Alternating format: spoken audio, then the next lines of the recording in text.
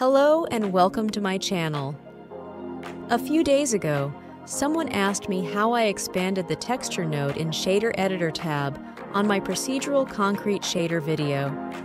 Here is a video showing how to do that for anyone else who faced that problem. Also, I am sorry that I did not include this in that video itself, so let's dive in.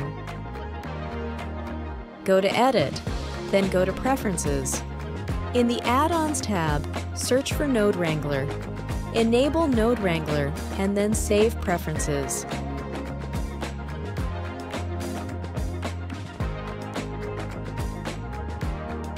Now just select the texture node and press Ctrl-T. Node Wrangler will automatically add a set of nodes for texture mapping and coordinates. I hope this tutorial was helpful. Thanks for watching.